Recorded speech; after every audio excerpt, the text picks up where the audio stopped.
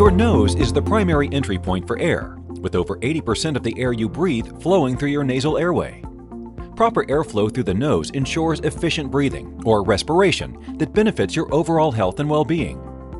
Your nasal valve is the gateway to your nasal airway and is composed of a narrow ridge of cartilage protruding from the lateral or side wall of your nose, the septum, and the front part of the inferior turbinate. The nasal valve funnels air to the nasal cavity, where long, finger-like structures called turbinates filter, condition, and regulate airflow to ensure efficient respiration. If your nasal valve is too narrow or obstructed, your natural nasal breathing process may be disrupted due to increased airflow resistance and lesser air intake through your nose.